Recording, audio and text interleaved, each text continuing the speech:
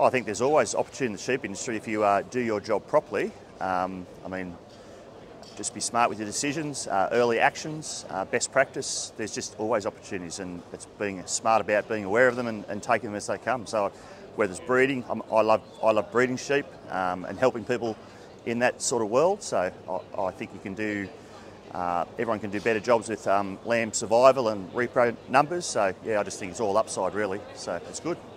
I think at the moment it is, I mean, there's costs, there's squeezes in terms of finance and seasonal management and seasonal challenges, seasonal conditions.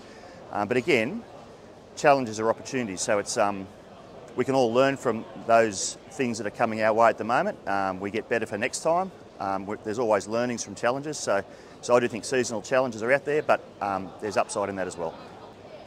I suppose, I think, I mean, if you talk to all the pundits and the experts, I don't see huge growth in numbers. We're never going back to the 1980s with 200 million sheep and things like that. But I think where we are and the opportunities in the future are just a stable industry that there's good margins and rewards for best practice and taking advantage of good conditions. So I think there's huge opportunities. Australia's so lucky we've got a unique industry that sort of, weirdly though it's huge, is niche to the world, so we can supply the world. So we've got smart producers doing smart things. We've got great people supporting those producers. The experts, the consultants, the industries out there are just cutting edge researchers and industry deliverers, information deliverers. So no, I think there's just a great future for the sheep job. Innovation, so I'm going to be biased here and say that we've got a lice product that's an oral lice product, and this, whilst I work for a company that makes it, you know, it's that the impact of lice on the industry in terms of costs and production issues and maybe being proud of the industry. It's the Flexol product's just a great product, so it's having massive impact. That's very sounds biased, but it's actually true. And look, I just think there's smart people learning smart things. So it's that's the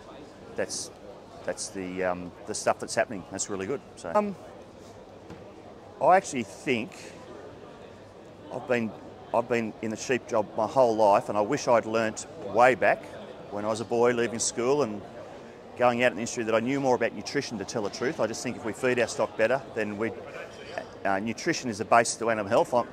My job is animal health, and I've learnt at my ripe old age to talk about nutrition far more than vaccines and drenches, because that's what I wish I knew better from a long time ago. And we can all learn that. It's actually fodder budgets, it's pasture assessments, it's you know, feed testing, doing your rations, and getting things right at the right time to the right category of stock. There's so much upside in that. I wish I'd known that earlier. I attended LambEx to catch up with people. Actually, I live in sort of northern Victoria, southern New South Wales, and I've worked in a few places, so it's just great to catch up with people. I just love seeing people. I had a good catch up last night with people from Crookwell, where I left 15, 20 years ago.